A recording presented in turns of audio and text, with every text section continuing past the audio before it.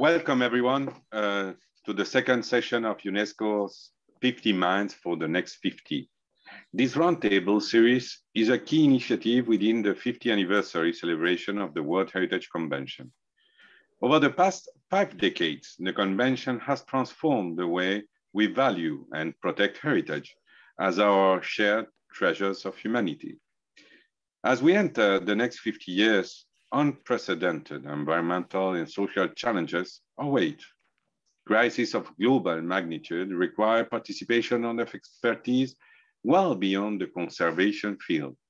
In this spirit, we kicked off the 50 Minds session on 24th May, where diverse thinkers explored the impact of climate crisis on heritage. During this session, Fatima Al-Zela, a Kuwaiti youth climate leader, said, and I quote, "The main challenge in the field of climate change is time. We don't have enough time or technologies that allow us to act effectively against climate change. What is the potential as well as the limitation of technology is remaining in remaining heritage protection and appreciation? That's a question. They are important and at times confronting questions. Likely, we have here today some pioneers of the digital transformation, as well as thinkers who explore the impact of the digital revolution on our society.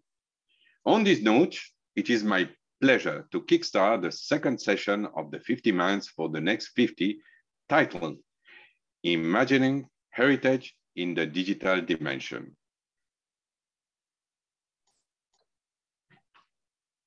Great. Thank you, UNESCO Assistant Director General for Culture, Mr. Ernesto Ottone.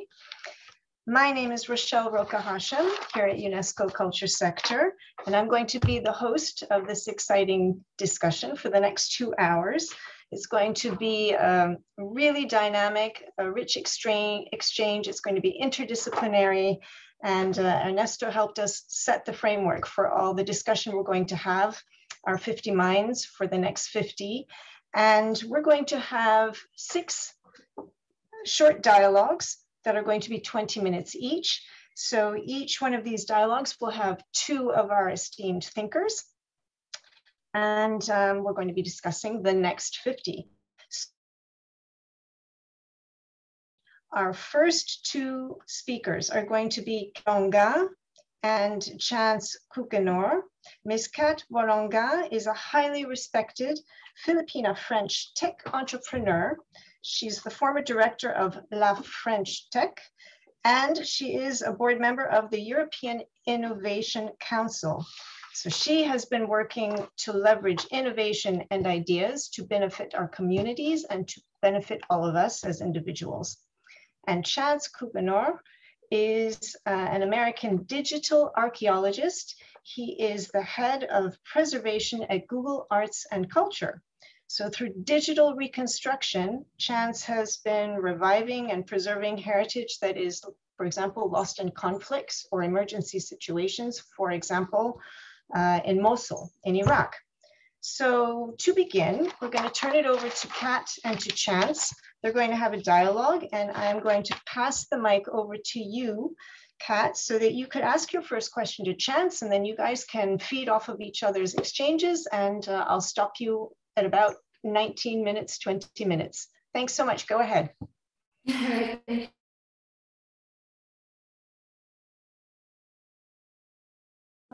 So this is actually the first time I'm speaking to Chance. Okay. Hello, Chance. I mean, I had to start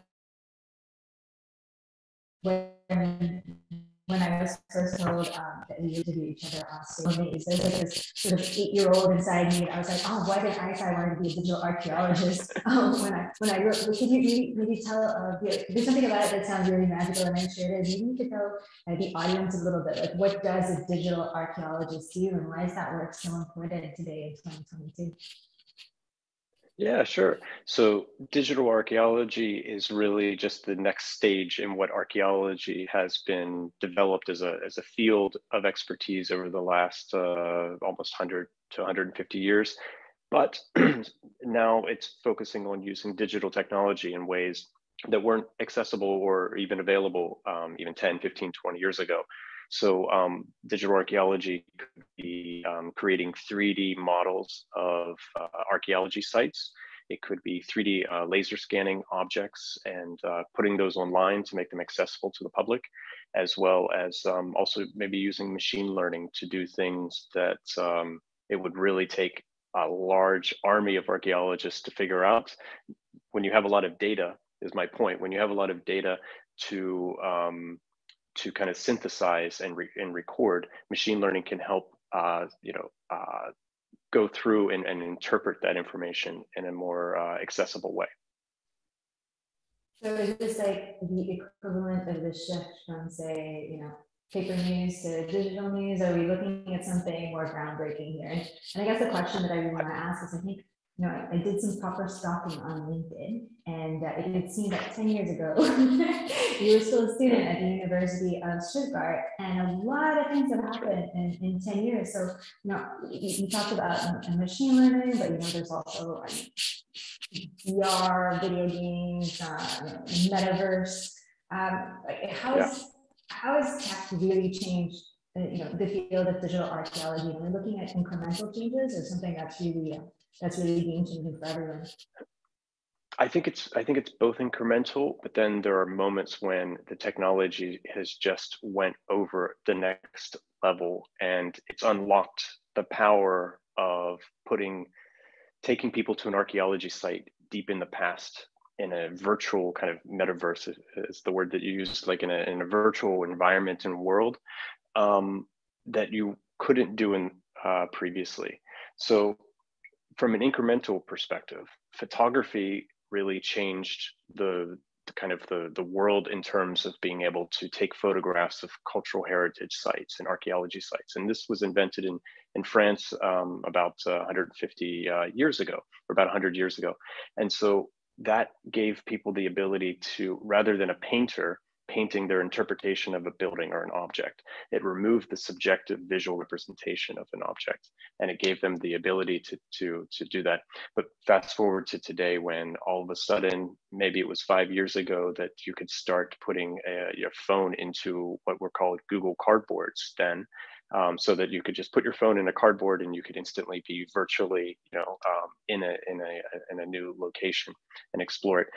That was one stage, and I think now where VR and AR and XR and these other acronyms are taking us is really some exciting ways that people can also do archaeological work.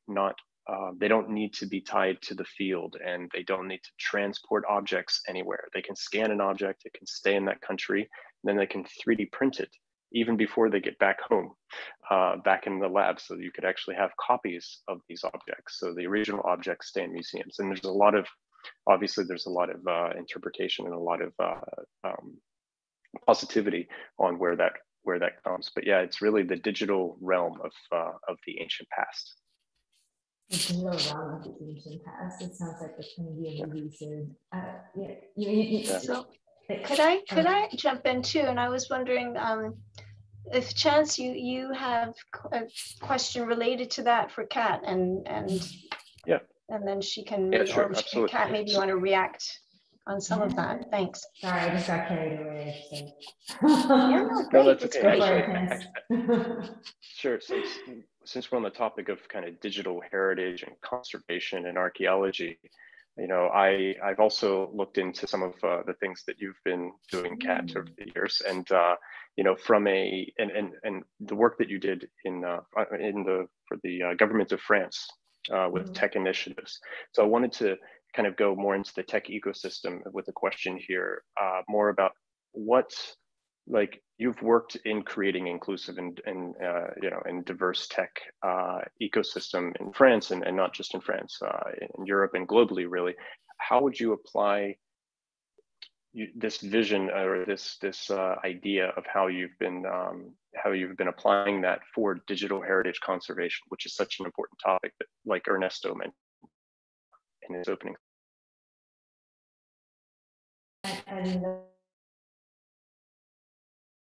so I was the French government startup initiative called the French Tech for quite a while.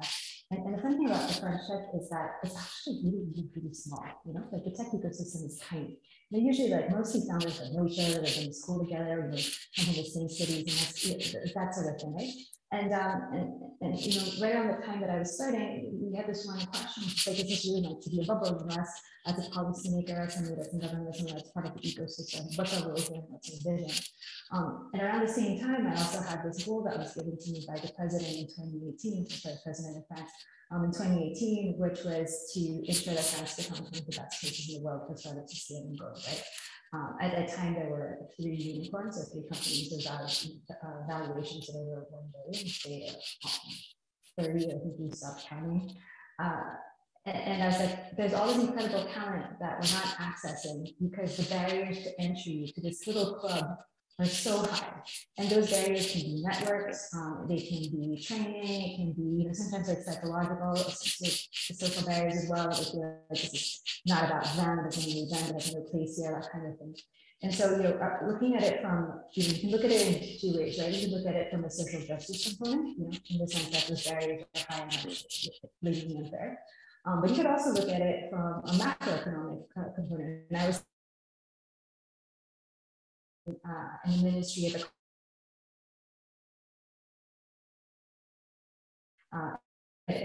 time, so specifically the COVID crisis, right at the time it hit the ecosystem.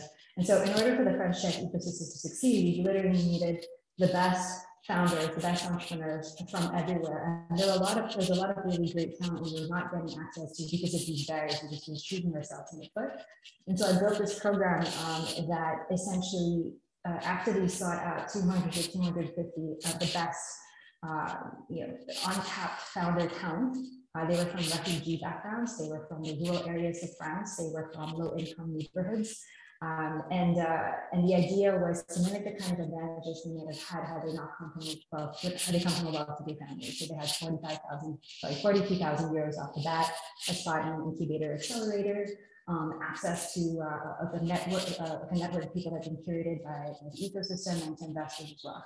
And so if I were to think about that and be like, well, how would we apply that to digital heritage conservation?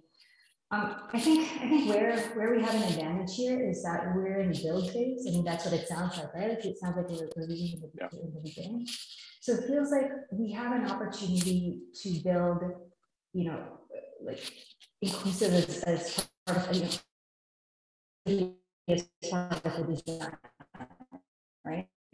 And I think about conceptual accessibility, it's representation, right? And I say this as someone who grew up in something in the Philippines, the country that was colonized before it was even created, and carried the name of a Spanish king. And something that was really painful, I think, for a lot of us growing up was knowing that anything that had to do with our own heritage just came from archives of colonizers, and nothing was really ours. So I think there's a lot also to say about making sure that, as we put things into the time capsule, so to speak, how do we make sure that it represents really lived experiences and very inclusive in this approach? And then digital accessibility as well. It's something that kind of drives me crazy because it's one of those very blatant, very painful topics that for some reason doesn't get brought up. But that less than 75% of the internet today is accessible to people with disabilities, right? If you are dyslexic, if you're on the spectrum, if you have any form of visual or hearing impairment, you can't access most of the internet. And the problem with that is the internet is where we go for both personal and professional growth. And so I think these are 2 things that hopefully will be built in as you think about what it is you want to build consciously, right? Yeah, no, I absolutely agree. And I noticed this, I wasn't conscious in thinking about it because I'm not visually impaired, but there were some projects that I've seen launched recently. Google Arts and Culture actually released a few where there was basically, we made an audio version of a website.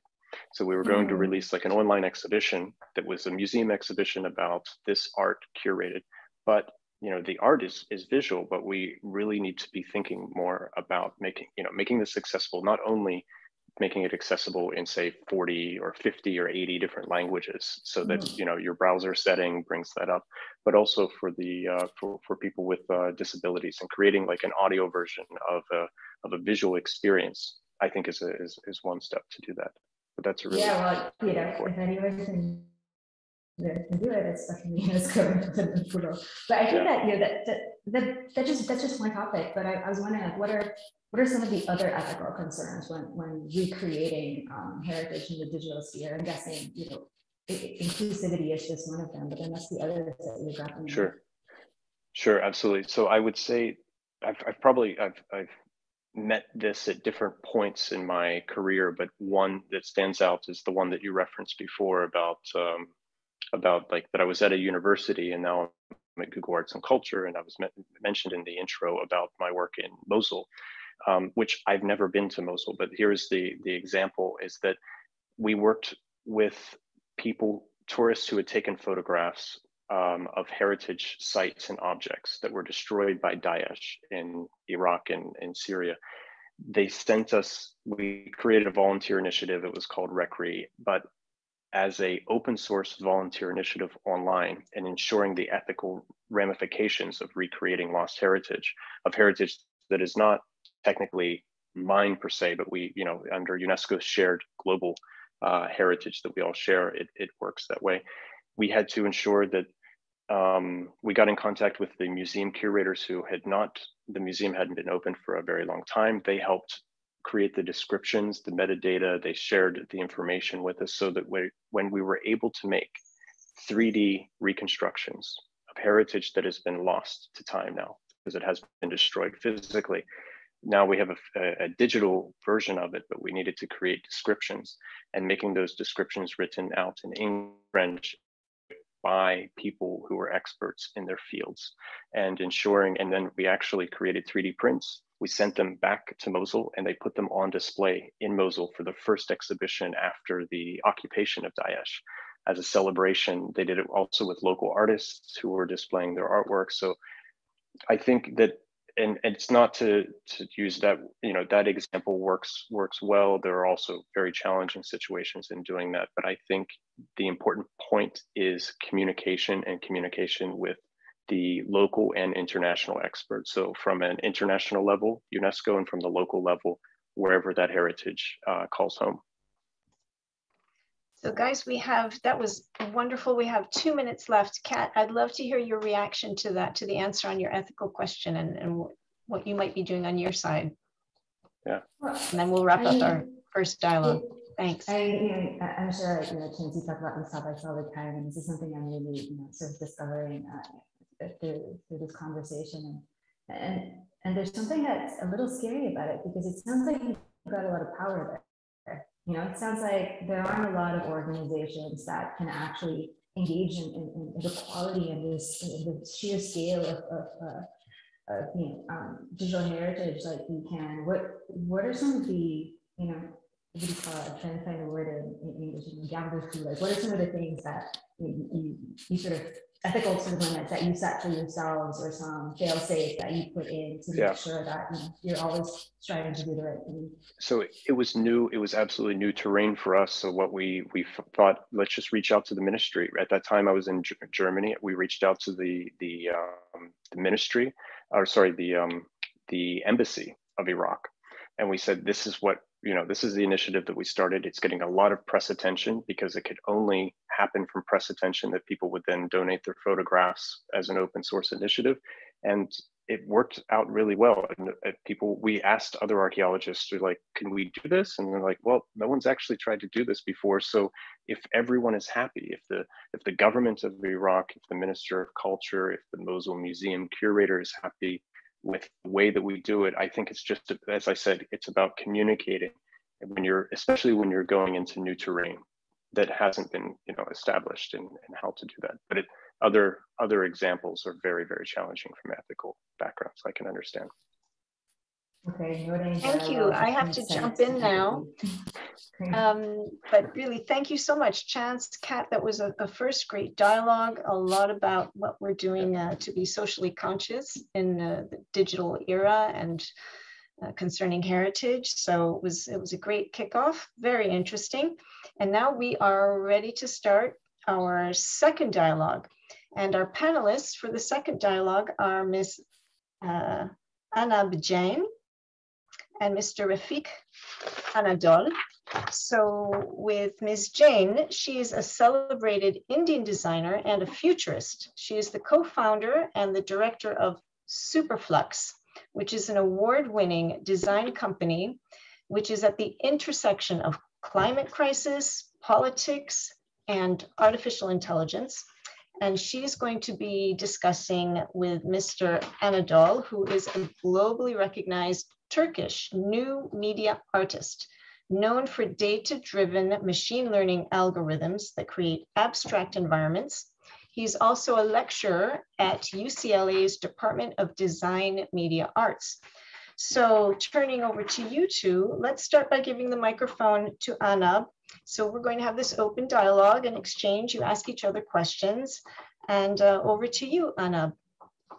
Thank you. Sorry. Hi, thank you very much for the kind introduction. Hi, Refik. Nice to meet you. So good to meet you. Hello, everyone.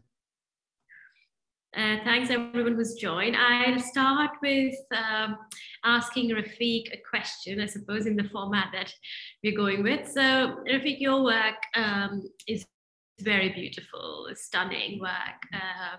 I wanted to draw attention to the fact that, you are using, you've taken data and are using it as material for your art, really.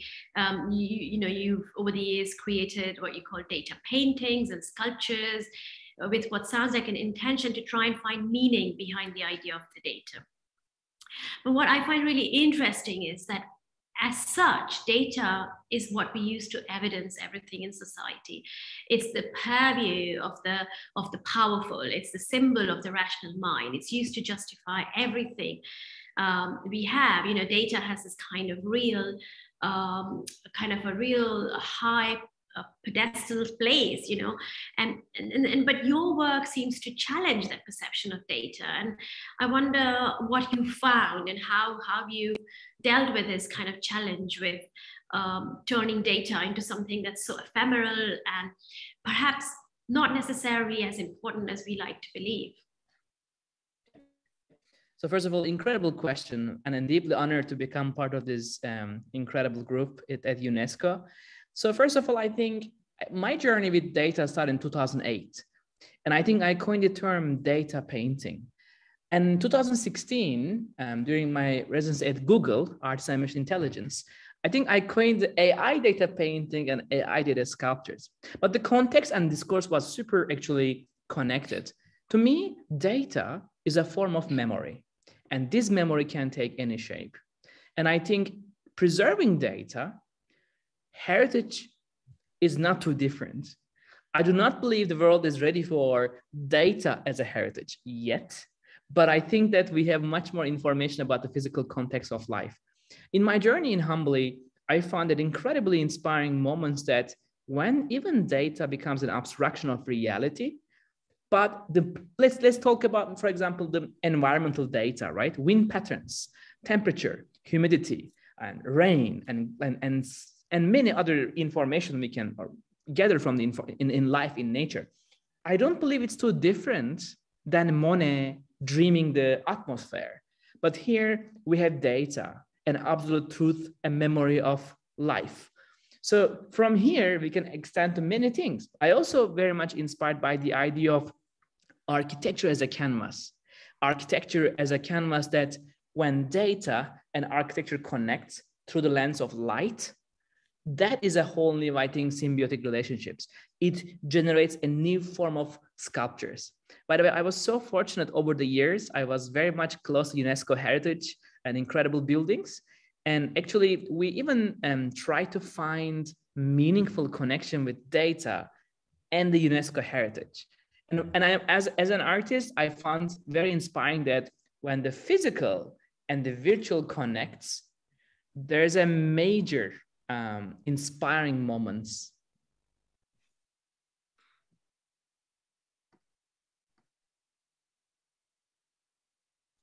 Refik, that's amazing. Do you have a related question also for Anab that is also this kind of digital heritage related? Yeah. And I think, Anna, what is very inspiring to me was, I hope my Wi-Fi it says unstable, that's why I let it stop. But what is inspiring to me also, Anna, like how can we truly transform the physical world in a way that is not just shiny pixels, but as a discourse and a depth that maybe the filmmaking, of course, like designing a narrative or context, like where do you find these inspiring connections that I think we can explore, especially in the digital like a realm, right? When the verse, multiverse, metaverse, whatever verse, but we are now in the age of like verses than the physical world of just the, quality of life. So why do you see that connection? That's a great question. Thank you. I suppose a lot of our work, my studio Superflux, explores the idea of imagining different possible futures and bringing them to life. And I think this kind of idea of experientially imagining possible worlds is where perhaps the connection of the digitalization comes in. So the idea that we see the future as a continuum. There is no future without the past. There is no future without our plural histories. And the way to bring up your plural histories into the future, maybe through digitization, but maybe through reenaction, maybe through simulation. I am originally from India. I live in London, but funnily enough, my parents are both conservation architects in India and have actually worked to make some sites listed in the UNESCO heritage sites. So I have grown up with a lot of love for the work that UNESCO do, and also just spent my childhood around ruined castles and forts. And so I carry that with me, I suppose, in my work, in a sense that I work in the future, but the future is built on the bones and actions of the present and the past. So whether it's through digital means or whether it's through any other means, the idea of heritage, the future is also as much our heritage as the past, is something that I really want to hold on to. And I suppose building on that idea, because you are working a lot with archives, you're working a lot with archival material. In a way, you are, I suppose, working to preserve our digital heritage. Would you say that? Would you agree with that? Yes. Actually, and it's a perfect point, because it was 2016 when I was very much fortunate to work with the very first archive in Istanbul. It was called, by the way, SALT. It's an open source 1.7 million documents. And it's the very first time we were able to gather such a public data and connect with AI and create archive dreaming. I do believe it is one of the first examples of using AI and public data in an immersive environment. And it was a very inspiring experiment to see, of course, speculate the library of the future. I mean, I do believe, I mean, it's maybe a very childish artistic dream, but I do hope that as humanity, we need this library of the future where every single data in the world, every single open, honest, ethically correct memories of the humanity can be accessible. I don't know where this may exist. I mean, it's like a kind of an Alexandria and a kind of a new ways of maybe imagining, but it's really inspiring. The last 6 years, we work with incredible information from different archives, cultural institutions, recently Gaudi, Casabatio, one of the UNESCO heritage, where we challenge ourselves, like what does it mean to like preserve, LiDAR scanning of a cultural heritage? And how can we like preserve blockchain as a mean of like library? So we challenge many of our projects from fresh perspectives. But I do believe that if we have a chance to create this imaginary library, a library that holds every single information in the world, where everyone can equally access, or even though we don't have a space, but maybe some certain, pop-up libraries where AI and data allows us to interact with it. I think this can be an incredible future of the, imagination with physical and virtual world. So my work is deeply connected with the public data, public archives, to create public art that is for anyone, any age and any background in the world. And I think many creators' main challenges, I do believe, how to make inclusive and exciting, inspiring, educating discourse and context. And I found it in the archives. I found that archives of humanity, such as any single UNESCO information or building, can be one of those very important data. And also, I have this very childish dream to invent the language of humanity. And I do believe that that language can only be invented by the archives of humanity. And from my end, also, I have one more question. So as we all know, like the world with VR, AR, XR, it's a profoundly changing, practicing the physical and the virtual worlds. Do you find any extreme practical experiences where both physical and virtual experiences or sense of presence, right? One of the most challenging now topic of like what does, I mean, by the way, I'm a computer nerd, but I love being in the physical world as much as possible. So please don't get me wrong, but I love the physical world as much as. So how do you find the context between the bridge between the physical and virtual so far explored by technology? Do you see any ramifications? Do you see any advantages that we are not aware or would like to be aware of it? Yeah, that's a really interesting question, something we're really exploring deeply at the moment, working with cognitive scientists and neuroscientists, actually, because one of the interesting things that happens in our work is that we are putting people inside physical simulations of alternate futures or alternate worlds.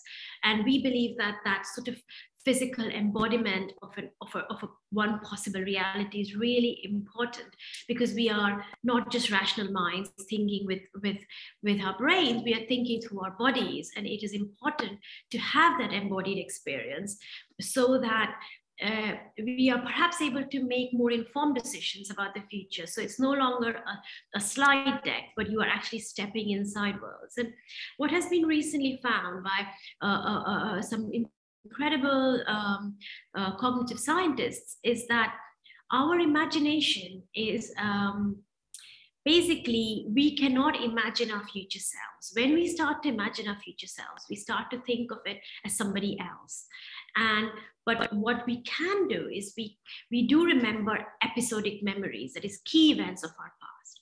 So if we are able to get people to pre-experience the future, then they are able to store those ideas of those experiences as memories. And that's where I think there's an interesting blur between the physical and the digital. Can we create imaginative, quote unquote, episodic memory and infiltrate the digital world with these alternative views and plural worlds so that they become part of people's kind of cognitive experiences, and then things that currently seem impossible, like being carbon neutral, could become a possibility because we can see that world and how different it would be. We could create something more meaningful for future generations. So I think there's a big role that technology can play, but I also believe that we need to be empowered with the stories and the narratives that we tell each other, because that's what connects us as people. Ms. Jain, could I also ask, just on that point, how does that tie in with heritage? When we're having these experiences and empowering, where does that come back around to the future of heritage? Do you think? I think for me, I would say that's a great question, Michelle. I would say heritage is a very rich term, and I think I would want to encompass the idea of heritage as not just physical buildings, but our physical planet and all our species and all the heritage on which we are built. So when we see current visions of the future, they're often these clean white slates of like a beautiful kitchen, and you touch things and food will cook, and you have this very seductive yet completely unrealistic visions of the future that are deeply seductive, but perhaps not what the world will be like, which will be messy. And so I think what heritage does is it reminds us constantly that the future is a sediment on top of a rich history of sedimentary layers, which includes so much richness of our heritage. And I think acknowledging our histories and acknowledging our heritage is the only way to consider making better decisions about the future. So I think there are no futures without histories, and there are no futures without heritage. And I think that's the connection for me. What about just the last couple minutes, Refik, for you, same kind of question. How is the digital and the art tying in with the future of the next 50 years for heritage? Yeah, I think we will probably need to find an incredible way of correlating, again, data. And I think data is the footprint for humanities in any scale we can use it. I was talking with Ian Hodder, professor from Stanford, who have been excavating Çatalhöyük, and we work with his 25 years of every single findings. And it was an incredible moment that I learned that so far nobody worked with AI and such an incredible archives. And actually, I do believe there is a lot of headroom, a lot of room to truly understand these incredible archives. And we were so happy to see such a legendary archaeologist and anthropologist enjoying how AI in his 25 years of body of work can be restructured and become an experience. So I do believe we have a lot of headrooms for the next 5 decades about you. And he said that data is a trace. Data is not so different. Finding something in Göbekli Tepe or Çatalhöyük, he found exactly the same meaning in the cloud computing, in the archives of humanity. So it was very fascinating to think like this. And secondly, our recent Gaudi Casablanca project, it was an incredible experiment, how to use blockchain and new technologies that doesn't forget, that doesn't destroy, like a chain that is hopefully more profound. Maybe it's a very good time to reimagine the archiving of the future. Remembering the future will not be that, I think, only by the tools we have right now, but the tools with the tech giants, the world that is inventing the future. So I heavily believe that very closely collaborating with the tech world, working with AI institutions, data institutions, and most likely creators to come up with the new ways of remembering and archiving the future. And I do believe we have enough tools and just need more opportunities to deep dive into these ideas. Anab, do you have a last minute, 1 minute reaction, comment, last idea? I think imagining what would our future heritage sites be, digital and physical, is a fantastic kind of thought experiment to leave everyone with. Thank you. Wow, well, that's really been a great exchange. Very exciting, very informative, very futuristic. Thank you both very much. For those of you who are just joining us now, because it's several of these discussions that we're having. So it's 50 Minds for the next 50. We're talking about digital transformation. We have a lot of people listening and watching. I wanted to also mention that the Director of World Heritage here at UNESCO, Lazar Elundu, is also following along. So I want to move on to the next dialogue with our next 2 thinkers for the next 50. And I would like to introduce now Rachel Sibande and Johanna Figueira, if I said it correctly. Sorry, I'm jumping, I'm sorry, I just went to the wrong one. So we've got 2 panelists for our 3rd debate, and we are going to see and hear from Ms. Abeer Abu Ghaith and from Mr. Vit Šisler. So Ms. Abeer Abu Ghaith is one of the first Palestinian women to establish a tech startup. She is the founder and CEO of MENA Alliances Group, which provides fully localized business and technology solutions while creating economic opportunities for talent in the MENA region. And we're joined with Mr. Vit Šisler. He is a Czech game designer.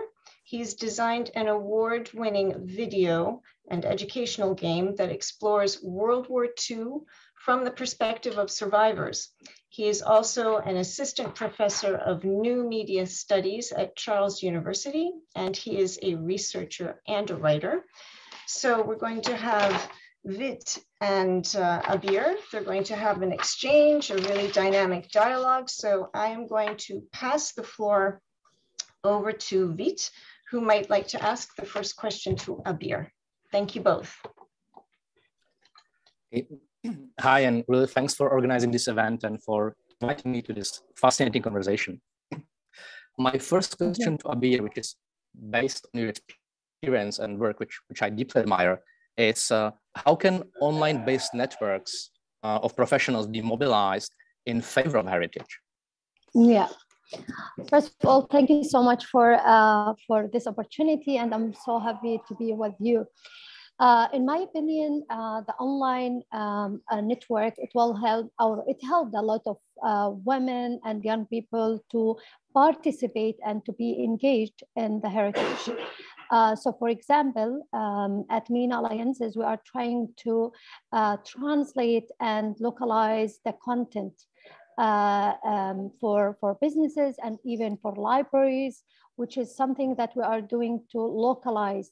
And localization is different than translation. Localization, it's something that you are doing to localize the content, localize the thing, and taking into consideration the values for the community, which is very important for any culture, to be respectful for their culture and take into consideration that when you do localization.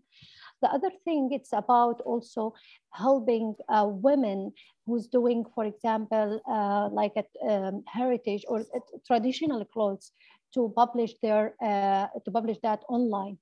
The other thing, which is also working on, we are working with blockchain companies that use NFTs to protect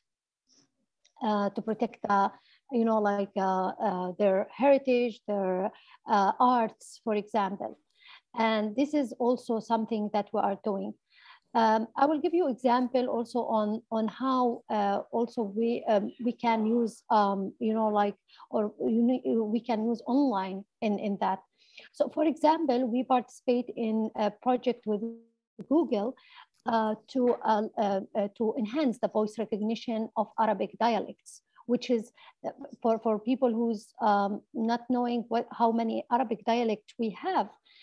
We have almost 16 Arabic dialects, which is different. And each one should be spelled in different way, despite that we are using the same language. So this is something that we engage, for example, women and young people to use it, to enhance the voice recognition and to engage, to protect the dialect of Arabic or the MENA region that we are doing. So yeah, so that's in general. But do you have any other question for me? I'm not sure if it's clear. Hello? Yep. Yeah. Actually, yeah, I feel like kind of a follow-up question to that, what you just said. What role can women and youth particularly play in favor of heritage protection and promotion using the power of technology? Yeah, I think the now, especially for people like us living in conflict zone, it's very important to protect the heritage and to protect the culture. And to do so, I think it's very important to engage the community in protecting the heritage by using, for example, social media. So recently, if you noticed, the last year we have Gaza war, which created a lot of dialogue and people getting engaged in writing the stories, on mentioning the stories. So now the community by using social media, we are more engaged as a community in telling the stories, which is something that we didn't have it in the previous. or in the previous years. Now also, what I want to say also here, that using, for example, new technology like NFTs, it will also help us to protect our heritage. So for example, in the, since the MENA region, it's a country, it's a place where there is a lot of conflicts there. I think, and some of the audio, the speaker mentioned something about Iraq, for example, and how some of in the previous wars, some of people shipped a lot of our heritage to British or Britain, or for example to France, to protect that. But now I think we can copy our heritage using 3D modeling, or for example, we can do, we can protect it like using the digital, like NFTs or other tools. So now I think we can do that by engaging technology, but we should enable women and youth to use this technology to protect our heritage, which is very important, to enable people to be like part of this heritage and to protect this heritage, which is I believe it's important. Thank you, Abeer. I just want to say to everyone, we have one technical difficulty with the image for Abeer, so it's, at least for what I can see, it's not very clear, but we hear you very clearly. Thank you, Abeer. Maybe in reacting then, or you have a question, Abeer, to give to Vit, because he's kind of doing a lot of the same. Oh, there, we see you a bit better. We do see you a bit better. Thank you. Okay. In terms of the gaming, there you are. Yeah, gaming and education. What would be your question for Vit? Yeah, this is the. Thank you so much for that. My question is, you know that the history is about stories.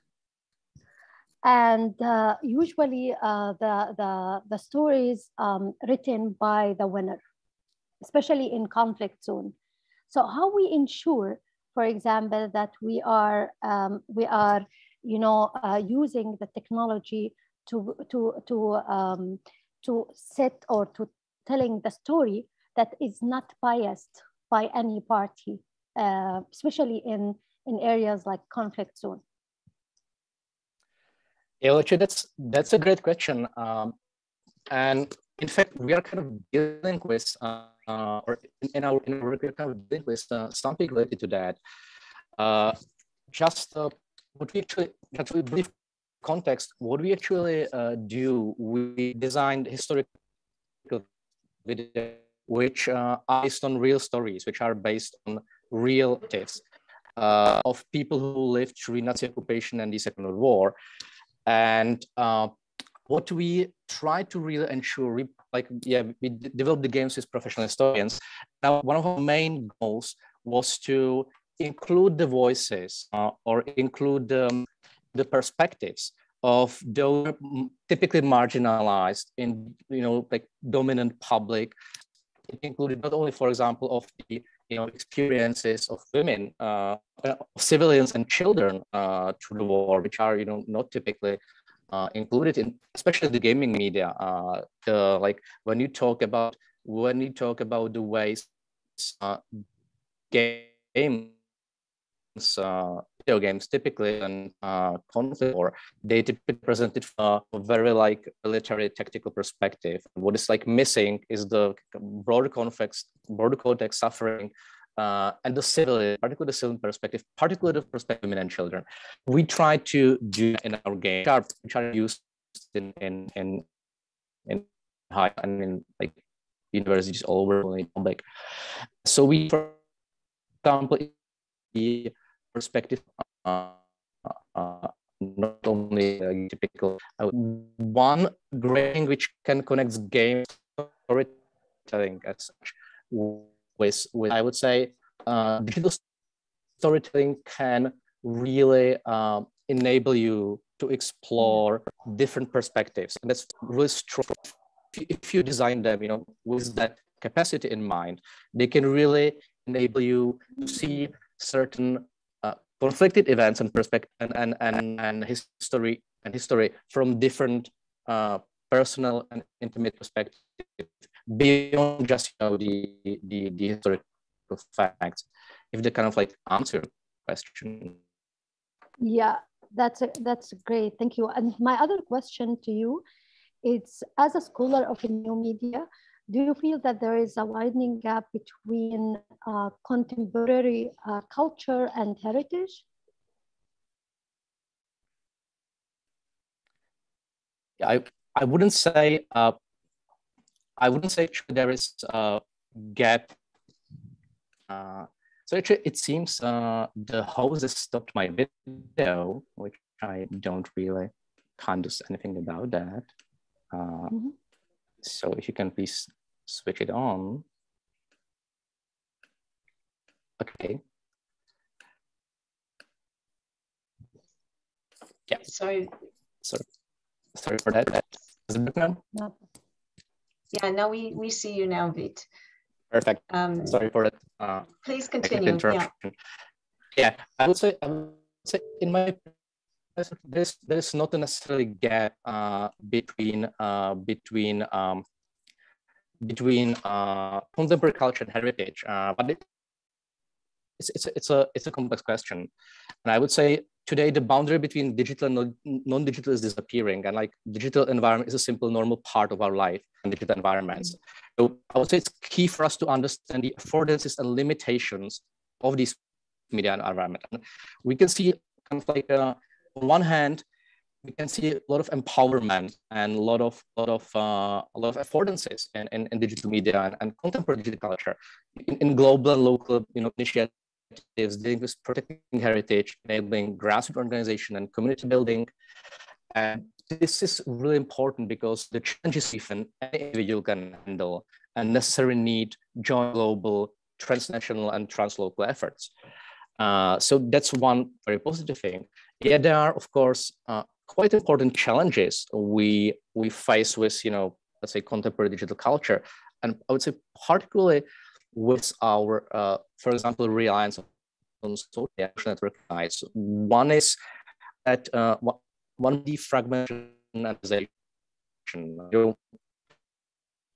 increasingly those and that kind of you create find by for example content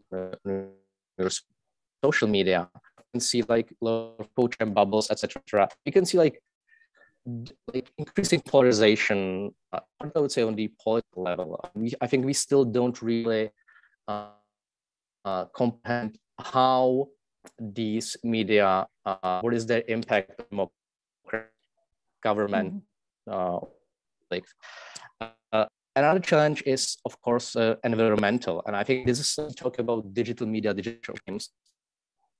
Particularly think of material as something big and virtual, but these media, both hard production and their usage, environmental impact, and especially in countries where where the minerals are mined, or where these technologies are produced, also just using it, and that's I think something which can have profound impact on our future.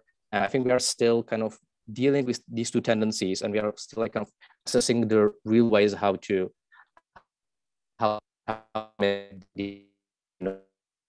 negative natural and heritage.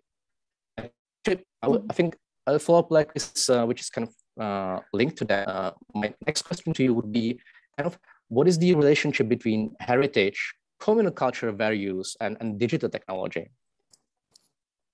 Yeah, so it's easy to answer the question about the heritage and technology, but I think the value, it's here the most important thing, because it's something you can touch, okay?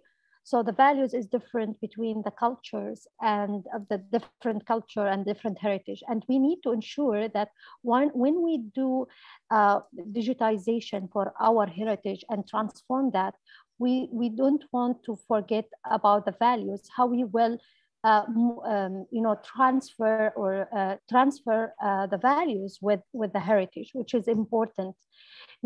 So I believe that having the protocols to protect this, for example, the heritage, the values that we have, and that's the protocol that should be like respectful for different culture.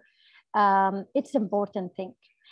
And I believe that UNESCO or the UN organization can help with setting this protocol.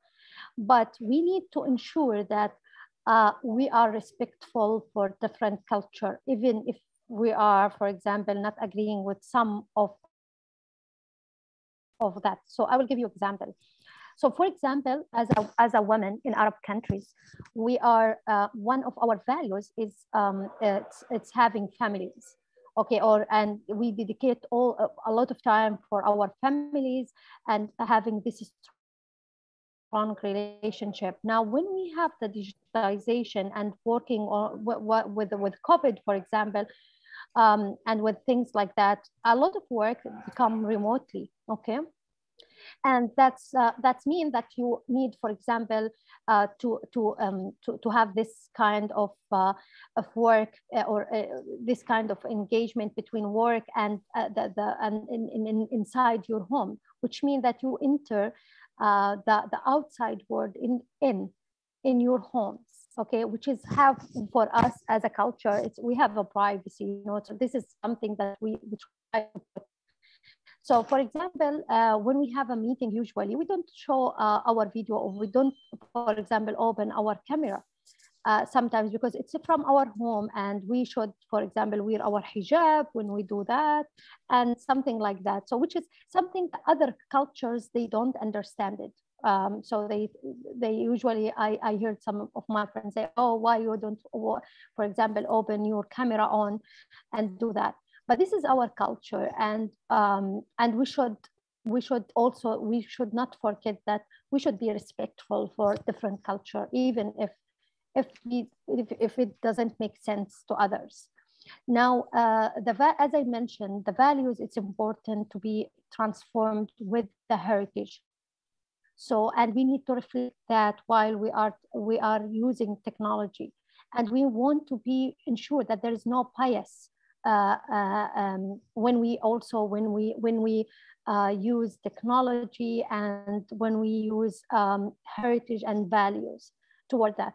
So this is like a relationship between all of them, and we want to ensure that we are transforming those values in the right way. I'm not sure if my point is well. Yeah. Thank you. Thank you so much, Abeer. Just, we have a minute left there, and I'm just wondering, Vita, same kind of question. Where do you see the value coming in as intersecting with the digital and the heritage? What would be your position on that for 1 minute? Yeah, I think it's what I agree with Abeer, and there is again, from my perspective, which is like, you know, I'm a designer of serious games and particular games which tell story. I think there is a bit like storytelling is actually really important human need and nature, and something which, like, telling stories and sharing stories is something which makes us human, I would say. And values, like, are sometimes transmitted through stories, through narrative, and games actually be kind of vehicle for encounter with cultures, for encounter with other places and other histories, and from, like, learning different perspectives. And for example, there's also one thing we did. We actually designed an editor in which other students and, you know, people from other countries and other cultures can design their own kind of game, family histories and personal histories. And I believe that digital media would be a great place of encounter with the other, or with something different from us, and with, like, understanding and learning and respecting other cultures and values. It's kind of connected. Excellent, excellent. Well, thank you very much for this interesting and very interdisciplinary from two different sections of what's going on digitally with heritage. So many thanks to you, Šisler, and also to you, Abeer Ghaith. So now we're going to move on to now our fourth dialogue with two new thinkers. And I'm really happy to welcome now Rachel Sibande and Johanna Figueira. So Dr. Rachel Sibande, she is a digital and data development specialist and a social entrepreneur from Malawi. She is the founder of M-Hub, Malawi's first technology hub and incubator for emerging entrepreneurs. And she's going to be discussing with Johanna Figueira, who is a Venezuelan entrepreneur. And she is one of the co-founders of Code for Venezuela, an organization that aspires to transform Venezuela using technology and innovation through the power of crowdsourcing and resource sharing. So let's jump straight in. I'm going to invite Johanna to take the mic and to pose the first question to Rachel, please. Go ahead, ladies, thanks. Awesome. Hi, everyone. I'm really excited to be here. I'll be speaking in Spanish, so I invite everyone to use the interpretation feature here in the Zoom, which works very well. Un placer conocerte, Rachel. So it's a great pleasure to meet you, Rachel. I have read up on you, on what you do, on your work in the incubator that you have set up and created. And I'd really like to ask you, since you work with young people who are really very digital savvy, and I'd like to ask you what potential you think these young people have to protect heritage in their communities in Malawi. Yes, Johanna. Thank you, Johanna. Greetings from Kigali, Rwanda, and from the warm heart of Africa, where I come from, Malawi. And thank you for that question. So yes, I'm originally from Malawi. And Malawi is, and just to set context, over our youth under 30, I established is actually the young people. And so there are a number of things that we do as a technology hub. We champion the development of technology solutions. We train young people to earn digital skills like you do, Johanna. These are skills from basic ICT skills, development of web applications, mobile apps, robotics, machine learning, big data, Internet of Things, you name it.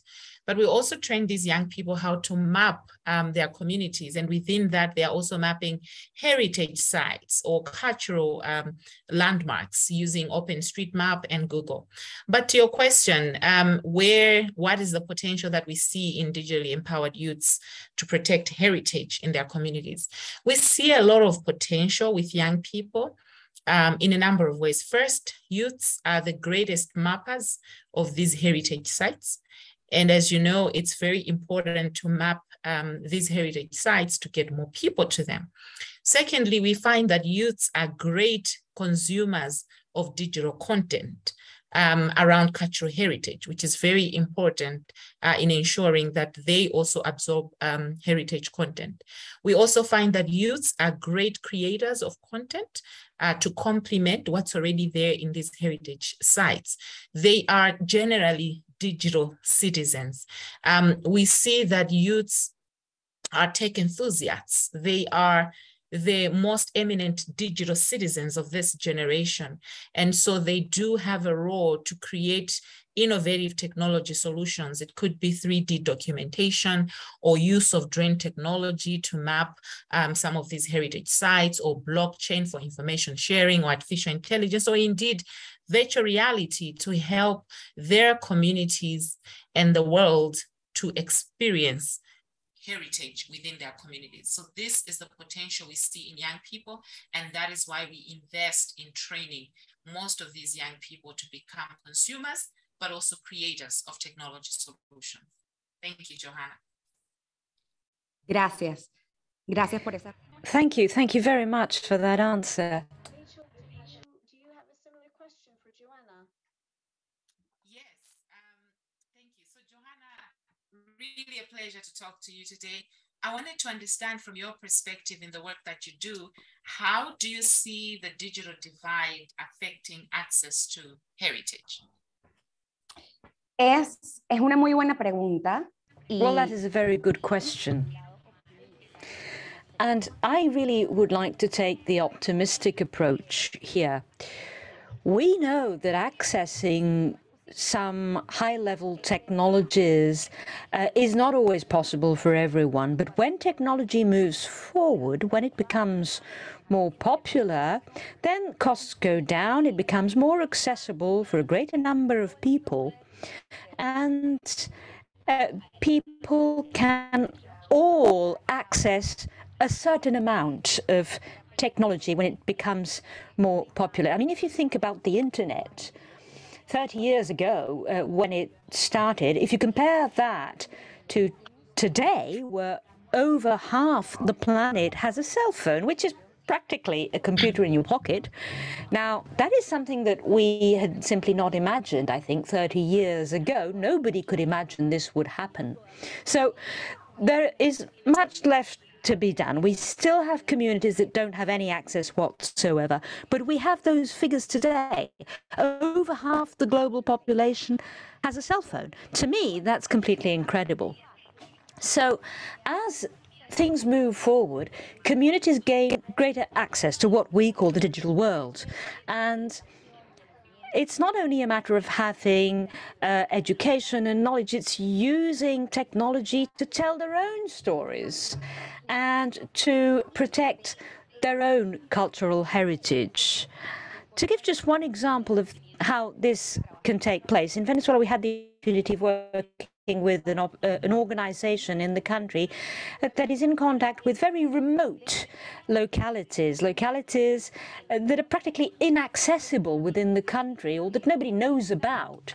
And they are using the digital approach to give a digital knowledge to transmit music, stories and places that are unknown within the country itself, Venezuela, which is not such a large country, and now they're much better known. I think this is wonderful access, thanks to digital technology, to preserve cultural heritage and getting these cultures to be better known.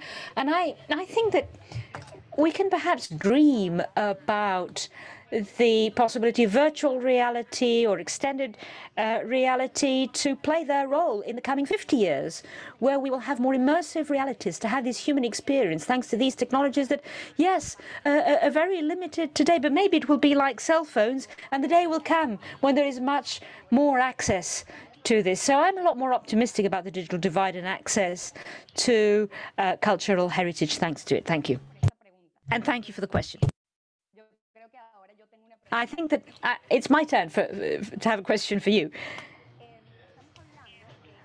So what we're also discussing today is the variety of tools that are available to cultural heritage today and to world heritage. And my question to you is, what are the easy tools, the most accessible tools for the public that could be set up, that could be created to safeguard or protect cultural heritage? Thank you, Johanna. So, I mean, I will pick it up from where you left off. You were talking about mobile phones. And indeed, mobile phones are the most pervasive ICT tool that there is and that there will ever be. When we talk about bridging the digital divide, the convergence of digital will only happen on the mobile. And therefore, to your question, where should we be deploying digital tools that can create or raise awareness about heritage? I think our first stop point should certainly be the mobile phone, because this is the place where over half and more of the global population are. And majority of people, even in least developing countries, women will at least have access to a mobile phone than they can with any other gadget. Aside of that, it's also important for us to consider platforms like social media, where we've seen a lot of the populace existing. Audiovisual content is certainly a big seller because it appeals. People can relate to audio, people can relate to visual content. We have to find the people where they are in manners that it's easy for them to access, because the cost of certain devices, certain gadgets, certain platforms, and the skills that are required to get people on certain digital platforms are not easily attainable. But the mobile becomes a very easy platform for us to find people. I just wanted to finish by saying, as we do that, it's important for us to consider the visually impaired and the deaf. It is also important for us to consider the disparities that exist in terms of access and use of mobile platforms by gender. In most countries, we find that fewer women than men have access to these platforms. So it's just important to also make those considerations as we build these digital platforms to raise awareness about digital heritage. Thank you. Muchas gracias. Thank you.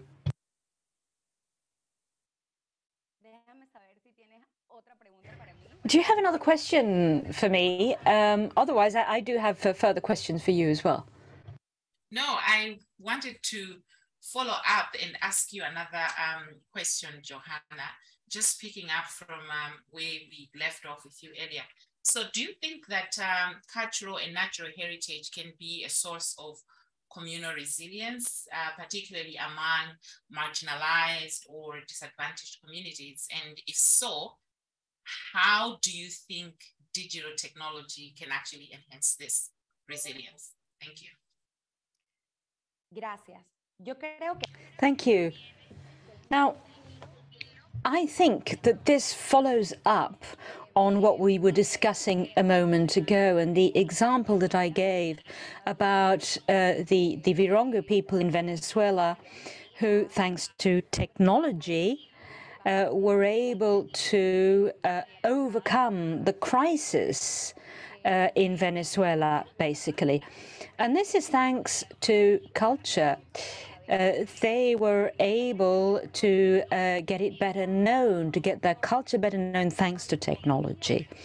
So this may seem to be a commercial approach, but if you look at the cultural benefits of preserving your traditions, I think it's a wonderful result. Another example that I have in mind, also about how communities that are marginalized make use of technology, has to do with social media. We have a number of examples of ambassadors, persons, and I've seen especially in Canada and the United States, who've used social media to get their communities and their cultures better known, first or second generations that are sharing their ancestral knowledge. And they've become the ambassadors of their peoples. They have millions of followers. And they would never have found out about these cultures otherwise. And I think that's wonderful. I think that people who are making use of social media, adapting to their audience, and the audience are acquiring cultural wealth, and that is also a form of resilience on the digital world, in the digital world. And I can also tell my own stories. In another situation, it would not have been possible. How do you get these local communities in Canada, a very small group of people who get their culture known, their stories known? They didn't used to have the tools previously to get anything published and known to the public. So it is a form of resistance. It is a form of resilience. It is a way of saying, here we are, and we are going to tell you about our places, our traditions, in a way that is respectful and attractive to new generations. So that's the way I understand it, the way technology can help these communities to get their stories known. And to follow up, you were talking about something that's really very important about women and access to technology. Now, we all know that women have a very important role to play in terms of being the bearers of traditions in their communities. When we talk about heritage, cultural heritage, women do have a major role to play. Do you think that a digital transformation poses a threat to the crucial role played by women, or can they use it to their advantage? Thanks, Johanna. That's a very relevant question, yes, as a segue to where I had left off last time. Certainly, yes, because like I said, I mean, there is no doubt that women are custodians of culture. Women are custodians of our heritage.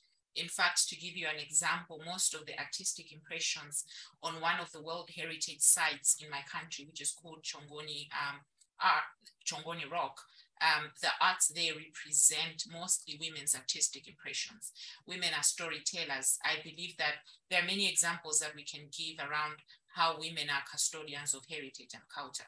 Now, the nuance, though, is that there are fewer women on digital platforms. As I mentioned, fewer women access, mobile phones, fewer women have, tangible digital skills to get them online, to get them onto digital platforms, to navigate. And so as we transition cultural heritage sites and content to digital, we need to consider other collective and collaborative interventions with other sectors to drive access and use of digital skills for all, inclusive of women. We need to put in mechanisms that advance innovative ways to reduce the cost of devices, cost of data, but also enhance offerings of digital skills training that are inclusive and conducive of women. There are also several cultural and social norms that deter women from earning full access, control, and use of digital platforms. Those narratives have to be dismantled within our communities and social setups. I want to end off by saying that we cannot talk about meaningful development or indeed transformation around the consuming of knowledge and awareness of heritage sites if we're not considering over half of the world's population who are women. Now, Johanna, I want to wrap up our session with a question to you, because I do know that you have used the power of crowdsourcing before to save lives, which is very phenomenal. Well done to you.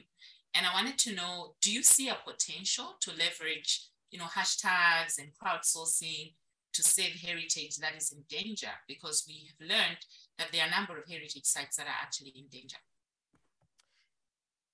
Muy buena pregunta. That's an excellent question.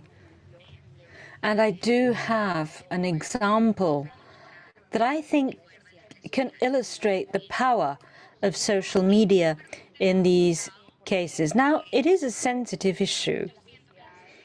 I have the feeling that societies have not really fine-tuned the best way to maximize the potential of social media to unite to face a negative event. And that is a very important point. But let me give you an example of something that happened in Venezuela where, unfortunately, there was danger through lack of respect for a site that was a World Heritage site, the Park, and something very unfortunate happened, and the social media was the meeting point for all those citizens in Venezuela to express disapproval for this event. This led to consequences that I think would never have happened otherwise. I think it raised awareness for all those persons who were visiting the site and the citizens at large as to the value of the site. This took place over 3 days. The social media were, how to put it, full of viral messages and hashtags as to the event. But if you look at the positive side of this example, this was used as a tool to defend heritage. And I think that this is an example of how social media can be used in a rational framework and for the common good as a positive to protect and save World Heritage Sites. Thank you. Thank you, Johanna. Excellent example. Really for this very interesting and rich exchange, particularly about women and what we can do with phones and the future of heritage protection and crowdsourcing. So thank you very much, Johanna from Venezuela and Rachel from Malawi. And now we are continuing with this 50 Minds for the next 50. We're having a very free exchange where people are going to build on one another's responses and ask questions directly. So our next two panelists are Max Tegmark and Tino Sehgal. So Max Tegmark is a Swedish-American cosmologist, physicist, and a professor at MIT. Among his over 200 publications, he has a bestseller called Life 3.0, Being Human in the Age of Artificial Intelligence. He is also the president of the Future of Life Institute, which is dedicated to maximizing the benefits of technology and reducing its associated risks. And he's going to be exchanging freely with Mr. Tino Sehgal. He is a German artist recognized as one of the most important artists in his generation. Tino is celebrated for his radical artistic practice that takes the form of constructed situations, live encounters between visitors and those enacting the work. He is the winner of the 55th Venice Biennale's Golden Lion Prize, also from 2013. So I would like to kick off by asking if we could turn over now to Tino and Max. So maybe, Tino, would you like to ask your first question to Max, please? Thanks, and welcome to you both. Yes. Thank you. Hi, Max. Nice to meet you. Hello, everybody. Thanks for the invitation. And I'm sorry, I have an old computer apparently, or too much sun in Berlin. So I was just trying to, while you were giving the introduction, to get the sun a little bit dimmed. Was half successful, but I hope you can see me. Yeah, so Max, yeah, this is a fun format that we can just talk to each other. And I mean, I think that I'm here as a not a specialist for the digital, rather a specialist for the embodied, the non-digital. Somehow, and I feel like that you have an interesting range, you know, like from cosmology, biophysics to machine learning, no, like and so. Wait, hold on a sec. Wait, hold on a sec. The sun actually has a very nice artistic effect, making you seem sort of ephemeral, like one of your signature art styles. Yes, sorry, like there's other species entering the room, lots of dogs. So sorry for the distraction. But thanks, Max, for helping me out. So it's just, you know, like being, let's say, the non-digital specialist, and you being like a cosmologist and a physicist too. And I listened to, you know, your TED talk, which I found fascinating for different reasons about this, what you call AGI, like artificial general intelligence. So as I understand it, an intelligence which is, you know, a machine intelligence which supersedes human intelligence. And I was just wondering, okay, like to get right into it, you know, where does the soul, like how do you conceive, as somebody who's dealing with cosmology, but also dealing with machine intelligence, how do you factor in the concept of the soul? You know, because I mean, I can explain my question, but I'm curious to hear how you would, because that seems to me, like maybe I can add one thing, that seems to me something very difficult for machines to attain? Like intelligence, yes, but what about a soul? And maybe also about vibe, you know, like then I was thinking about a vibe, you know, like there's an energetic connection between humans or humans and dogs, like the ones that just entered here into my office. So. Yeah. So I think that you're asking some really interesting questions. There are many questions we can ask about machines that we don't know the answer to, like, are machines actually conscious? You know, if a self-driving car drives down the street, does it experience colors or sounds or emotions, or does it even feel like anything to be the car? Do machines have souls, or do humans, for that matter, have souls? People can argue about that too. Regardless of the answer to these hard questions, though, regardless of whether their machines are conscious or not, or have souls or not, what I think we can say with great confidence is that they are able to have ever more impact on the world and give ever more power to those who own them and control them. So in terms of the UNESCO challenge of preserving heritage, you know, the overarching impact of ever more advanced artificial intelligence, which is what my research is focused on here at MIT, will be an ever stronger concentration of power on the planet, where ever fewer will have ever more power over ever more, unless we manage to radically transform our society somehow. And I'm very interested in what the ultimate heritage will be that will come out of this. You know, you could imagine on one hand, if there's some sort of benevolence behind all this and guided by human values, that it could help maybe life flourish for billions of years here on Earth and far beyond that out in the cosmos. And that could be our heritage, that we spawned life in our cosmos. But it could very easily also just instead lead to straight to 1984 and some sort of horrendous dystopian scenario. And it could also, frankly, lead to all of life going extinct, you know, within the next decades, because, you know, as Lord Acton famously said, power corrupts, and absolute power corrupts absolutely. Mm. So this I think that there's a lot of. No, there's a lot of things I agree with, like in your general approach, and I think that maybe we can start with the deepest things and then go more to the more, you know, like to start with the soul, I guess, is like the deepest level we can kind of come across. Maybe the origin of the universe or something like that is similar, but my concern is a little bit like when I, for example, looked at this chart that you have. Let me explain your chart, and you can tell me if I do it right. Like you say, like basically artificial general intelligence, right? Like it's you do this diagram with like mountains and the beach and sea and the ocean, and so the tide of artificial intelligence rising. And let's say you put art, which is now my specialization. Let's say you put that at the highest point of the mountain, you know.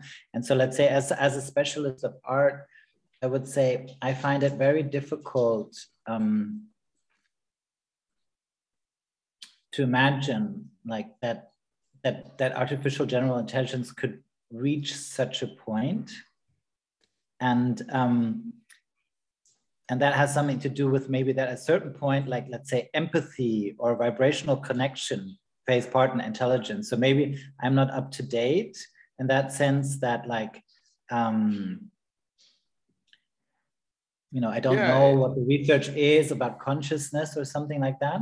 But, and I just wonder if let's say the basis from what you're starting in a way that like, and this is just my curiosity, like I know that you have a lot of curiosity about how the world works, let's say, and I have a lot of curiosity in a similar way about like, I find your warning extremely, and then we'll get to that later, I find your warning about artificial intelligence extremely important for many different reasons, actually, not only for one, you know, and but I wonder if it's really possible for a machine to make, let's say, an artwork which is relevant to the history of art. You know, that's a very difficult thing, which in my opinion, maybe, you know, like if you look at a century like we don't have art history since so long, but if you look at how many artists are really remembered from a century in terms of like, as we're here at UNESCO, like it's a handful, you know, there's not many which are remembered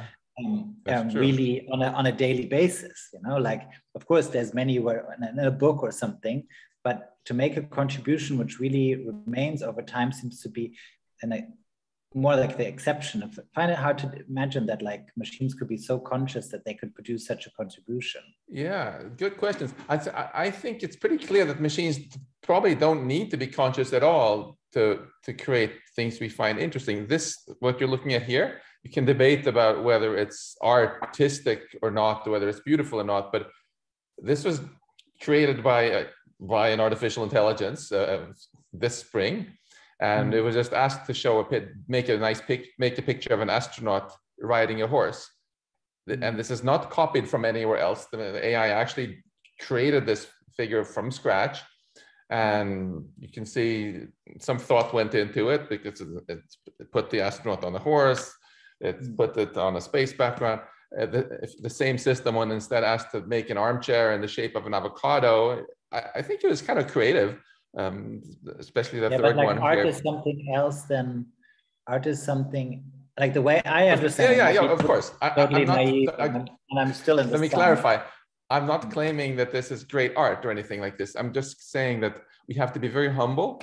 I think when we say that, and not before assuming that there are things that AI will not be able to do anytime soon, because most of these sort of predictions that were made 10 years ago have already been proven wrong right now. So to me, the more interesting question is, what do we want our future to be like? And do we want to continue racing ahead here, where people are spending ever more money just trying to replace as many human jobs as possible with machines, with no seeming goal in mind other than making profit from it, or should we aspire to something more, maybe more noble? And I wanted to ask you, because I love the work you've done, and this approach of creating ephemeral art installations. I'm very interested in what can we do to make sure that humanity's heritage itself doesn't become ephemeral, you know, so that humanity's brief of time on stage here doesn't become like one of your art installations that we, after 13.8 billion years of cosmic history, we wake up, we start creating art and so on. And then we build this technology, and then in a blink of cosmic history, we're all gone because we did something thoughtless.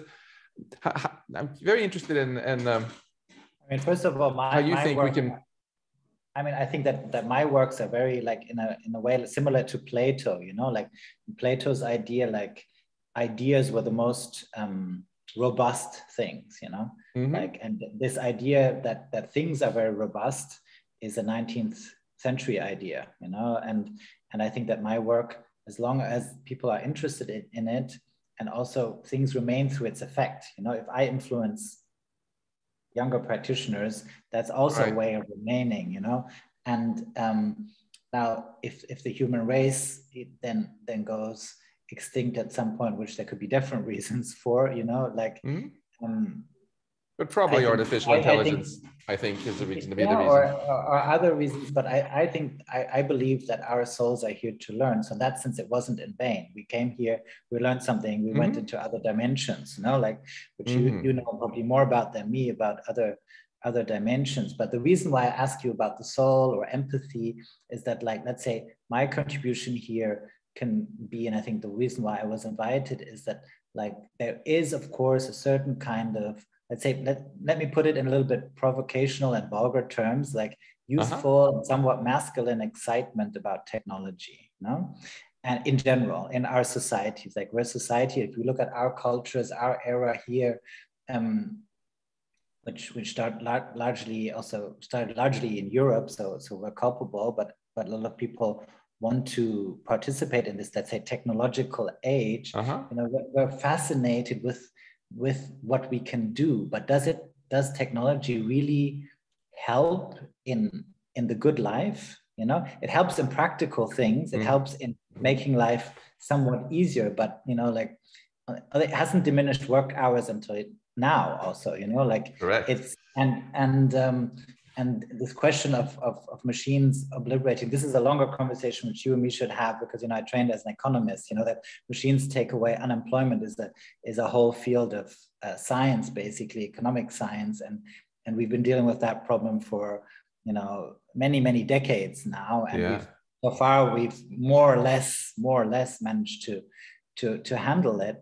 I just wonder, like, and I think that can be my role, is like, how much excitement, how much promise, how much hope do we put into technology in general? That's, I think, the basis of my work. And say, like, isn't at the end of the day, like, the starting point of my work is like, you know, artists have always worked with techniques and technologies, you know, be it painting on a cave, be it a video art piece, you know, or be it an internet data piece, you know. And my thing was always to say, like, I'm ambitious as an artist. I want to work with the most complex technology on this planet. In my opinion, that's still the human being, you know? And so I make works employing and making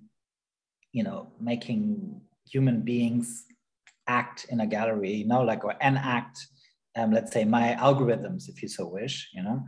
And I felt that, like, the responses, you know, were quite strong, that at the end, when somebody tells you a very personal story about their life, and it's the person itself telling you that story in a gallery, you know, there's a vibrational connection between them, you know, which is more complex than watching a screen in some way or another. Now that's, let's say, my personal take.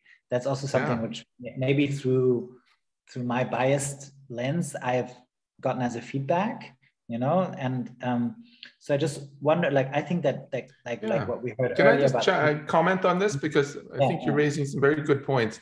I love the humility there that you exude when you say that many people just take for granted that more technology is always better. I think this has become a major disease in our Western society, where we just take as a fundamental axiom that, you know, more technology is always better.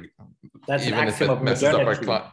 Yeah, even if it ruins our climate and creates massive inequalities and creates nuclear war or whatever. And I think if we go back and look at art and literature, we get reminded that technology is not morally good or for that matter evil either. It's a tool, and it's our human responsibility to think about how we're going to use this, if we're going to use it for good or for bad. And yeah, but that's also a big debate, Max. I'd love to talk to you more, but for example, what you just said, you know, in German philosophy. Gentlemen, we have 1 minute left. I apologize for interrupting, because it's really interesting, but maybe we get a last 30-second. I mean, I think that, like, we should from each of you, from Max and from Tino. The UNESCO, but what you just said is a basic thing of German philosophy of the 20th century, that technology is a thought style. It's not a tool. There's a nice book called The Question of Technology, which literally has that sentence. And so I think that's a tradition that I'm closer to, and to explore, let's say, what are, like, the technologies of self, and that, like, all that has been discussed today about heritage, about 3D modeling, about inclusiveness of technology, I agree with all of that. But I think that, like, we shouldn't get overexcited. Excitement is good, overexcitement is not good. At the end of the day, like, we're humans, and we are vibrational, soulful beings. And it's important not to forget that, and that, like, machine learning has not attained that level. Max, what is your last if I can point? Give my second, so I'm also going to try to end on some closure here. I think we can agree that there is a lot to be excited about with technology. Every way basically in which today is better than the Stone Age is because of technology, but we should not just be excited, we should also be terrified at the same time, and make sure that we steer this ever more powerful technology towards good uses and are good stewards of it. Otherwise we'll be living in 1984 very soon, or something even worse. And I would like to just end by saying, though, that if we can get this right, then there is an incredible heritage both to create and to preserve, because what we've also learned through science is that we had completely underestimated our human potential. We used to run around trying to not get stepped on by bigger animals or starving to death. And now we realize that we are really the captains of our own destiny. If we do the right things with our technology, we can create a fantastic future, living healthy lives on Earth for billions of years and beyond, maybe even in the cosmos. So there's a huge, I'm hoping that we can work together to both create a fantastic heritage and then celebrate it in the UNESCO spirit. Thank you. Excellent. So we end on a positive note for technology and heritage, which I appreciate. Let's hope it goes that way and not towards 1984. Thank you both very much. Thank you, Mr. Tegmark. Thank you, Mr. Sehgal. Very interesting. And now we are on our 6th and our last dialogue for our 50 minds. So our last 2 minds, our thinkers for this last dialogue, are Jean-Michel Jarre and Ethel Cofie. So Mr. Jarre is a highly celebrated French musician, a composer, performer, and producer. He's also known as the godfather of electronic music. And for his contribution in merging music and new technology, he was honored with the Stephen Hawking Medal for Science Communication. And he will be exchanging with Miss Ethel Cofie. She's an entrepreneur. Ethel is CEO and founder of Anadol Technology Consulting. She's a leading figure influencing IT and empowering women in Africa. She's also sitting on the advisory board for Ghana's vice president, and she's helping design a digital strategy for Ghana. So I would like to jump in and start this debate by handing Ethel the mic, and she's going to pose her first question to Jean-Michel. Go ahead, Ethel. Thank you. Sure. Thank you very much for the invitation. It's rare that I'm in this kind of conversation, so I appreciate it. And then thank you, Jean-Michel, for being part of this. I was really excited when I was paired with you because I recognized that I'm in the presence of music royalty. So I'm going to start with a few questions and then we can, do the back and forth. So my first question to you. So you've been recently partnered with the French Metaverse platform entirely dedicated to cultural content. Now, can the Metaverse serve to protect and promote tangible heritage, do you think?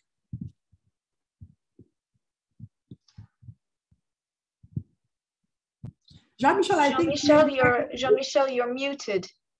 Merci. Sorry. Yes. So thank you, Ethel, and good afternoon. It's really my pleasure to have this conversation with you. I mean, to answer to your question, actually, I've been quite involved the past few years with the idea of metaverse and virtual reality, and I do think that it has a lot to do with considering the preservation of worldwide heritage in the future for different reasons, because metaverse and VR is a way to connect people in a different way, to give access to people who are isolated for social, geographic, or even handicap reasons, to suddenly be in connection with some worldwide patrimony or some places in the world, some areas where it would be otherwise impossible for them to get access to live the experience and the emotion. And so that is where technology can bring a plus, I would say. And to just go back to what Max and we're exchanging just before, I think that technology is in a sense neutral, and it's all depending on what we are doing with it. But I see that I consider that any technological progress should be accompanied with a kind of regulations in terms of ethic, to have an ethic regulation. It is where UNESCO is absolutely essential. I mean, at the dawn of the development of AI and metaverse, I mean, to think about the regulation not in a kind of not as a constraint, but as a freedom. What makes the difference between democracy and chaos is regulation specifically, to have a set of rules. And the more the technology is developed and sophisticated, more a real thought about the ethic and the moral aspect of how the use of technology is important. And now I really would like, Ethel, to ask you also a few questions. And my first question would be, in your opinion, how can digital platforms help the diaspora communities to stay connected, to and participate in their heritage? What's your opinion about this? Sure. I'll piggyback a little bit of your question and use that to answer mine. So I think one of the big things for, I suppose, Western versus developing world, where we're rethinking and reimagining heritage, is sort of cutting edge, bleeding edge versus appropriate technology for the space that we're in. Now, one of the big things for people in the diaspora is, of course, they have a little bit more access than, say, the typical person on the continent. And so there are many ways, I think, in just with heritage, it's about data curation, it's about film and video, it's about collecting all that data and presenting it ways that, one, is accessible by the people that are on the continent, but it's also accessible and people that are not on the continent can interact with. One of the big things so I lived in London for a long time. One of the big things was for second generation immigrants that were born on the continent, outside the African continent, was about sort of language, about learning their stories, about learning about their heritages and privileges. And the things where different things have been set up. I don't think there are a lot of things there, but there are a lot of sort of now in terms of visual 3D modeling, also in terms of just ways of teaching culture, where people have now set up sort of conversations and for people to be able to learn about their culture and exchange so that people in the diaspora, first generation, second generation, third generation immigrants can begin to understand from where they come from and what their story is. Yes. Sure.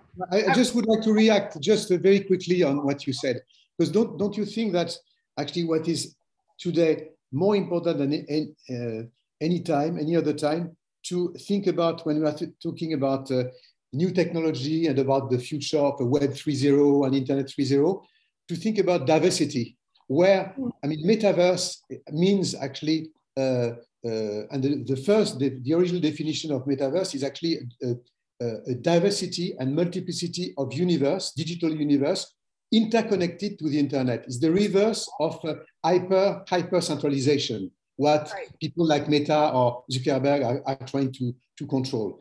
And then it means that we should really think and invest and politically invest into the kind of thinking about being part of a sovereignty, of a digital sovereignty, not letting the sovereignty only to the US and to Asia.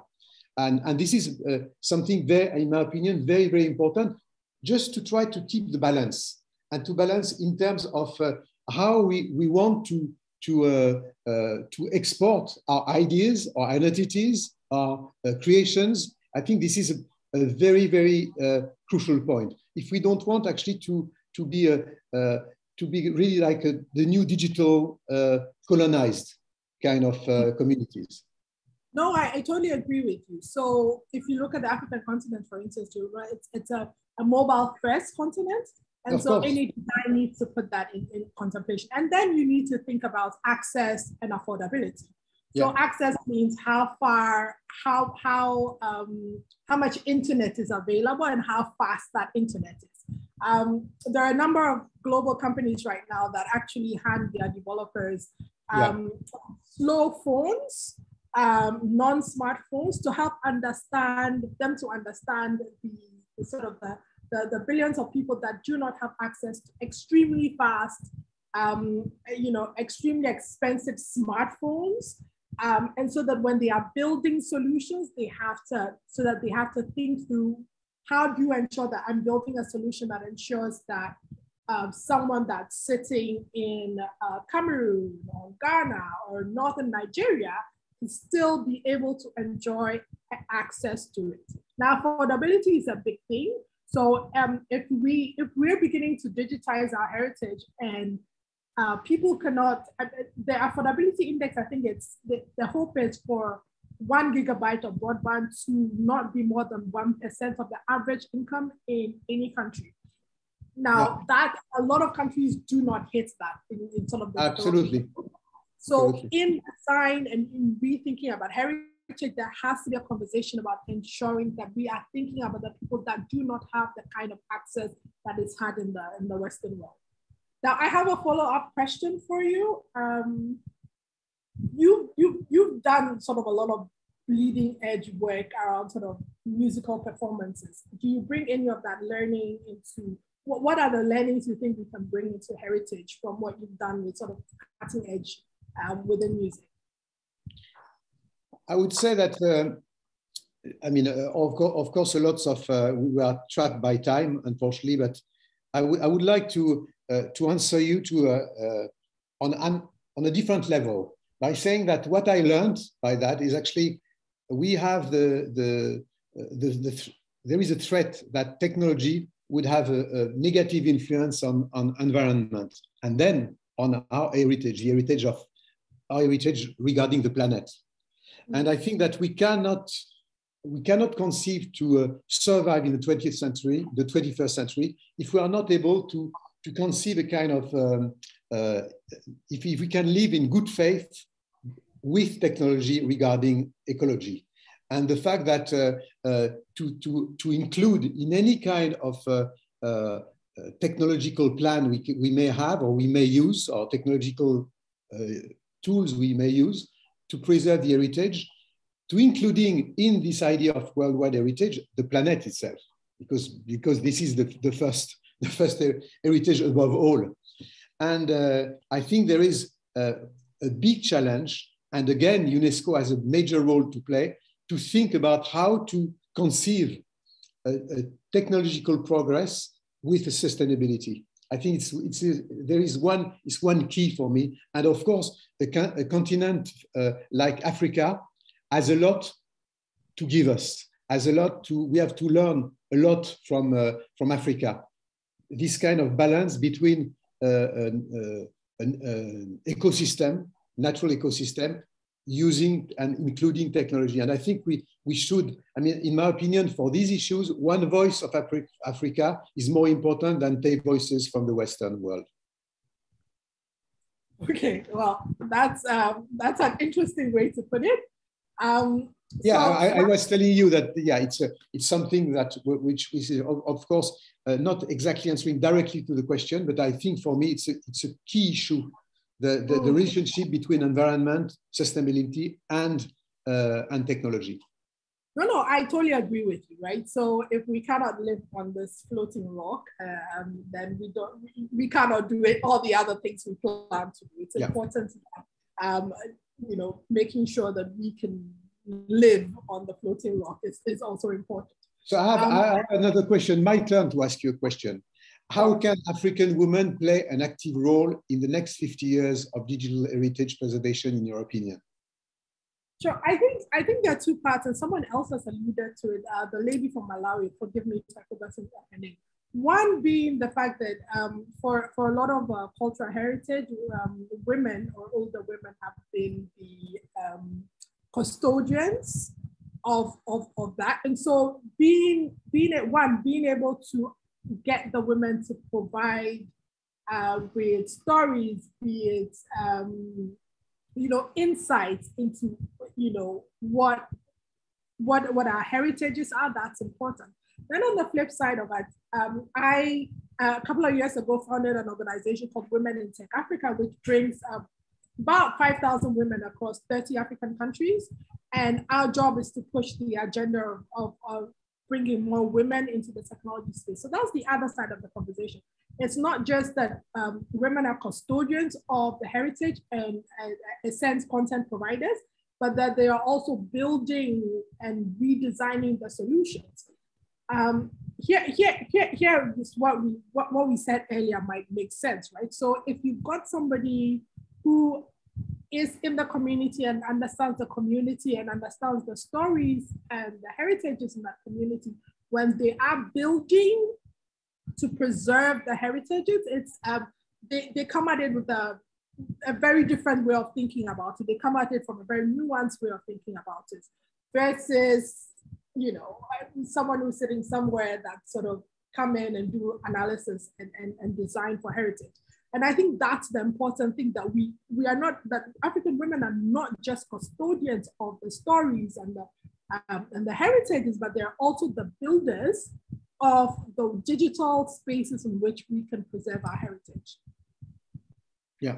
Now, I have a last question for you, as around sort of creative industries, right? So there's a question around how creative industries can work more closely with heritage sector in the digital sphere. Do you see any overlaps there? Do you see how we can work together to ensure that we can preserve our heritages? Yeah, I mean, you're touching probably one of the most important thing for an artist.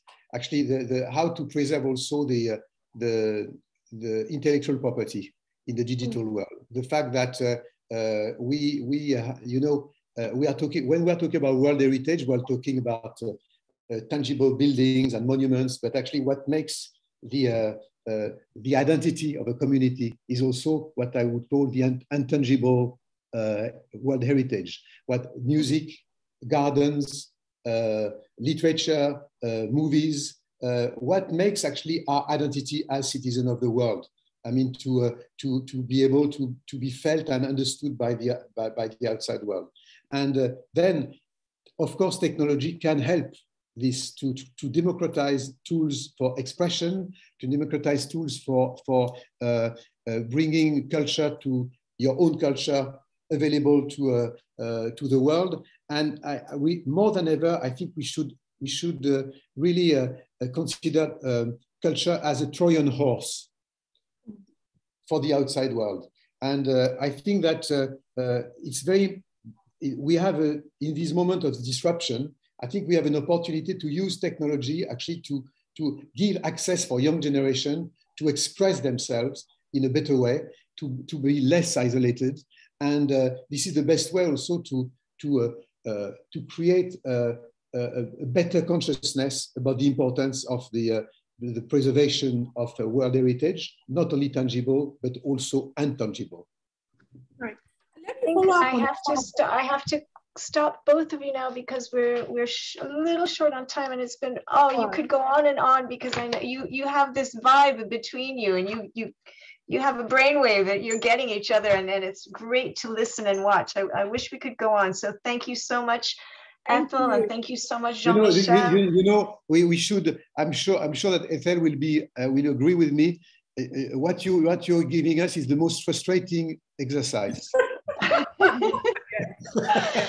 I know, but I do it, and I applaud you, because it was a great success. So you succeeded in the exercise, and well done, both of you. And I want to thank all the panelists. Okay, my wish, Ethel, is we can in the near future having quite a slight longer conversation, right? Yes. We'll arrange it. Okay, take care of yourself, Ethel. It's been a real brief but intense pleasure. Thank you. Excellent. I want to thank all the panelists. I want to thank our audience. This was our second in our series of 50 Minds for the Next 50. We're going to have our next one on the 14th of June. So I invite everyone back to listen to that. But to wrap it all up, I want to turn back to Ernesto Ottone, the Assistant Director General for Culture here at UNESCO. Over to you, Ernesto, and I see Lazar Elundo Asomo is also with us. So thank you. Go ahead. Merci, Rochelle. And as it was said by Jean-Michel and Ethel, I would rather prefer to continue the dialogue, because it was very enriching. Thank you all for this thought-provoking session. There was some provocation, and that's the best type of dialogue that we can have. Over the last 2 hours, we have discussed the opportunities, threats, and limitation of digital transformation for natural and cultural heritage. I will also only mention some of the concepts that were shared today. Refik and Anadol made the connection between data and heritage. Data is the footprint of humanity. Data is a trace, not too different from finding something archaeologically. Šisler reminded us the power of storytelling. Storytelling can greatly facilitate encounters with other places and histories and allow us to learn about different perspectives.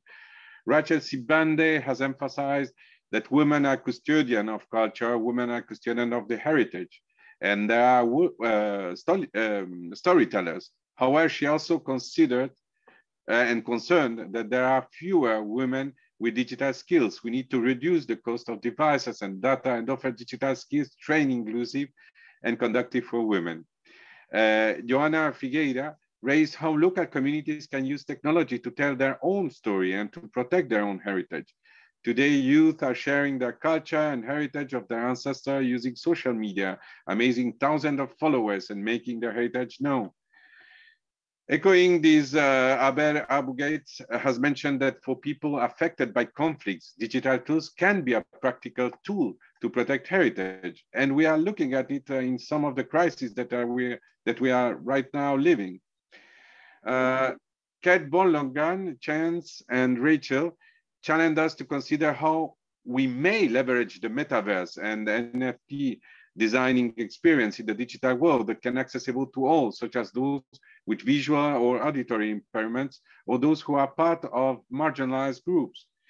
The last dialogue that was, and it's not the first time that I hear Jean-Michel telling us that identity can help also the digital tools to democratize more than ever, but is a Trojan horse, and I love this metaphor. It can help less isolated people, and that we cannot separate the tangible from the intangible cultural for the building of what we believe should be the protection and safeguarding of the heritage for the future.